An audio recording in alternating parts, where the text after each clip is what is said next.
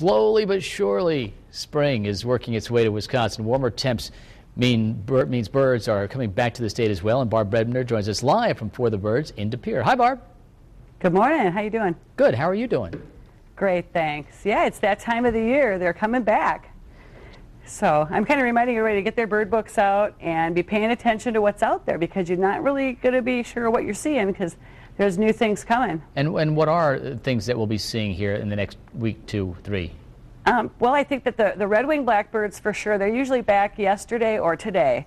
And the reminder that a lot of birds migrate based on the length of daylight, rather than, people always say, oh, it's getting warmer, the birds are coming back. But they are pretty much attuned to the solar day. And as the days get longer, they make their migration, they move, because that way they can coincide with the insects coming out. It's a safer way to migrate if you know that on this date, this date, this date, other animals, insects and food and worms and all those kind of things are going to be there for them to eat. So it's their way of doing it. And the red-winged blackbirds did come back yesterday here. Next week, bluebirds should be back all over the area. So they're coming. It's great. Do we have to do anything differently as far as if we have bird feeders or anything?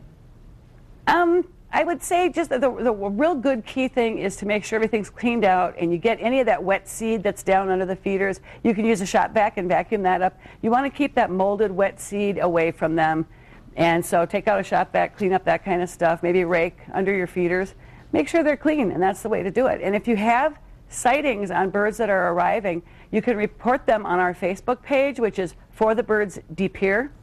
And I have customers, and we'll be posting up the migration arrivals and things. So that'll be a nice way for people to keep track. Yeah, it's a very cool thing to do because you're the expert and you have access to all that stuff. What about this northern shrike? Oh, it's fascinating. We've been seeing quite a few of those this year, and the one that's been here at the store all the time sits in the exact same tree where you see that footage of him sitting in the tree and just surveys everything around. They catch insects, if there were any. This time of the year, mice, small critters, voles, that kind of thing. And what's interesting, they used to call them the butcher bird because they would kill their prey or take their prey and then skewer it on thorns and big spurs in trees and hang it in there as a display to impress their mates. Wow.